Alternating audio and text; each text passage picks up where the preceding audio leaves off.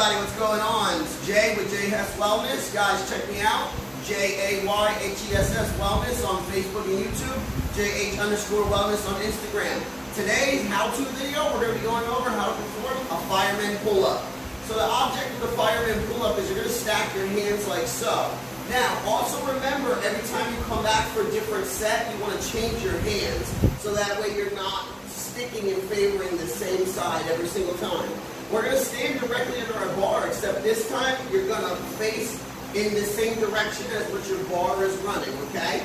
Now you're going to reach overhead, and of course, just like the rest of them, let's get our feet a little bit in front of us instead of behind us. You're going to pull yourself and touch the side of your neck or your trap to the bar. Pull and touch. Pull and touch. Now normally, guys, this won't look the way it does with me touching my feet on the ground. We're using a squat rack. So ideally you want to hang, full dead hang, and then pull and pull. Every time you come back to here, you'll just switch your grip. That, my friends, is a fireman pull-up.